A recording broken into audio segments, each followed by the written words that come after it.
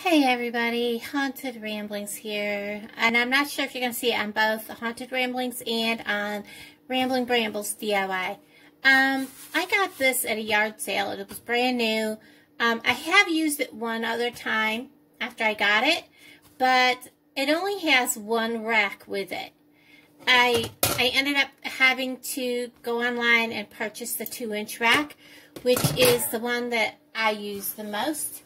I had one, and a friend of mine needed a way to cook because he doesn't have a stove or anything. And this one comes in this carry bag, which is really cool. And it's the white one. This does not have the additional rings or none of that. I love the NUWAVE. I love how it cooks. And honestly, for 20 bucks at a yard sale, you better believe I'm going to get one. So I'm going to pause you while I take it out of this because I need both hands and I don't want to drop anything. Now I'm going to go ahead and I'm going to take this off. This is the cooker part. This is where all the stuff happens. It has all of the controls, and this is the NUWAVE Pro. I have the NUWAVE Pro that I gave to my friend because he didn't have a way to cook at the time, and he was waiting to get his disability. So he didn't have a stove. He was cooking with frying pan and a microwave, and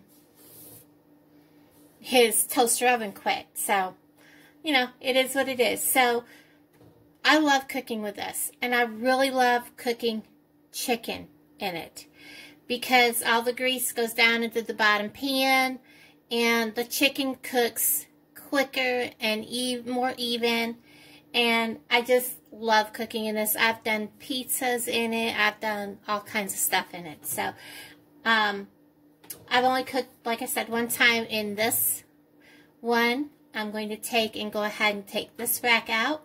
This is the 1-inch and 3-inch rack. Like I said, the best way to cook most of the stuff is with a 2-inch rack.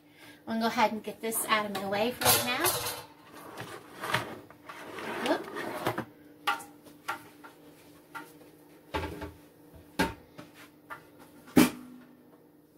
And I'm going to take this 3-inch. See, this is the 1-inch.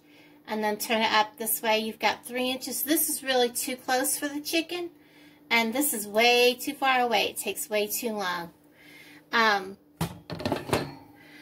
going to put my 2-inch rack in. I've rinsed it off. So you've seen anything, it's where I've rinsed off all the... and then I set it over here on top of the loaf of bread. So I have breadcrumbs on it. So, wipe the breadcrumbs back off, Laura.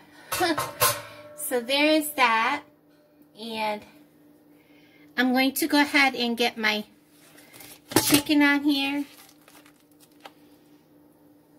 and I just put my chicken in, and I don't like pieces of the chicken, what do you call this, feathers, the stems off the feather, whatever you call it. I try to pull them out. Hold on a second. I'm going to get a knife and get rid of that. Okay, because my hands got messy got rid of all the chicken zits. Sorry, I guess they're actually like pin feather kind of things. I just don't like the way they look. And, I just didn't want them on my chicken. I just kind of put some... And yes, I cook with my hands. My hands are clean. Trust me. And I also kind of washed off my chicken earlier. And you can, if you want, put water in the bottom. I probably will put some water in the bottom of this. Get off my fingers.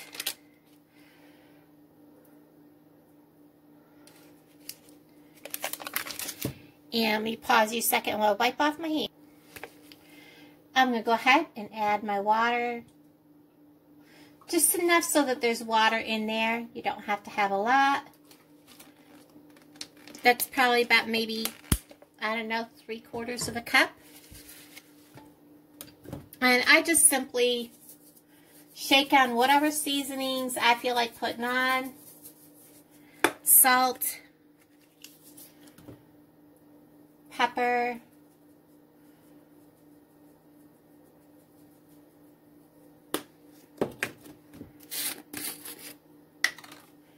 definitely want some garlic on there.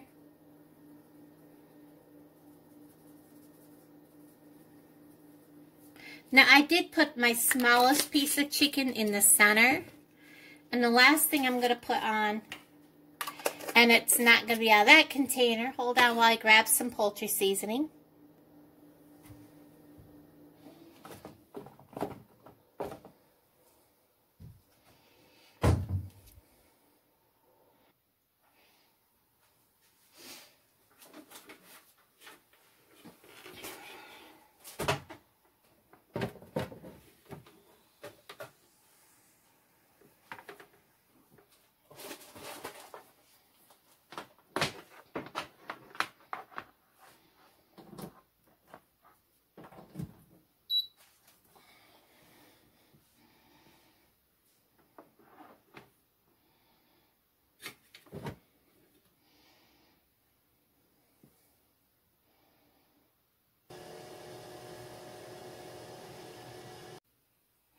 Okay, so the first 20 minutes is over. I'm going to have to unplug this and take this off the counter because I have no counter space, let's face it.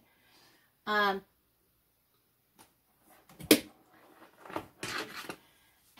then we'll turn the chicken over. I'm going to let the steam go that way. Let's get this out of the way. In case you're wondering, I have a step stool setting right here, and this is 20 minutes, guys. Shake that off. Look at that. That's 20 minutes. It's about halfway cooked. I can tell you the big one is not about halfway cooked. He's probably gonna need, whoop, he squirted, a little more than 20 minutes.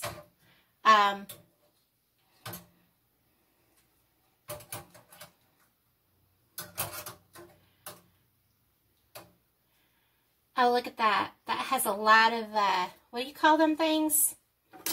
Pin feathers. I'm going to get rid of that. I don't want that in my food.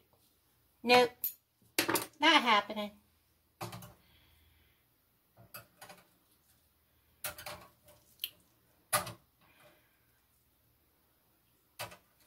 Some nice pieces. I do not buy my meat at Walmart. Just so you know. Alright, get this picked back up. And by the way, there's a clean towel on my step stool, and my step stool was wiped off. Just an FYI before anybody makes any smart comments. I'm not my ex-family. Good God, those people were dirty. I should say my ex-in-laws, you know. Alright, so we're going to cook time. I think we're going to give it, let's try an additional 15 minutes at high power. Start. I probably could have gone ahead and put it in for 20 and then just paused it. But we're going to go ahead and do 15 because I know it's going to need 15. And I'll bring you back on when the 15 minutes is up. Okay, everybody, it just shut off. I'm going to unplug this. And I did give it a couple minutes so that the steam wasn't quite so bad this time. And I know that these 3 smaller pieces or 4 smaller pieces are going to be done. I'm going to give it a slice and show you how absolutely juicy and cooked this is. It's dripping. I know my lighting's not very good. But, and you know what I think I'm going to do? Is I'm going to give all of this, because that still felt a little bit, like I said, I knew 15 minutes might not have been enough. I think I'm going to let him cook a little longer. This one, I know, is done. Look at him. He's such a little baby piece. I'm going to take him and that middle piece off. Let me get a plate. The two thicker pieces are going, the other thicker pieces are going to stay on there. And I'm going to give them their extra time that they need. But those two baby pieces are coming off. Now we're going to go ahead and just go ahead and cook these other pieces because I think they need it. Be right with you. Okay, guys, so it is done. They did cook an extra 5 minutes for the big pieces. So altogether, the small pieces cooked 35 minutes on high power, and the big pieces cooked 40 minutes. 20 minutes turned over and finished the time for on the other side. And I wanted to put a bigger piece on my plate so that you could see. Now remember, this is a big piece, so they cut farther down into the dark meat. How nice and white and tender this is down in here. Let me just try to pull up a piece and show you if I can get it up out of there. Get my knife out of it. Look at that. Nice and tender and juicy. Still very moist. I'm not going to eat all this, guys. I just did this for the video.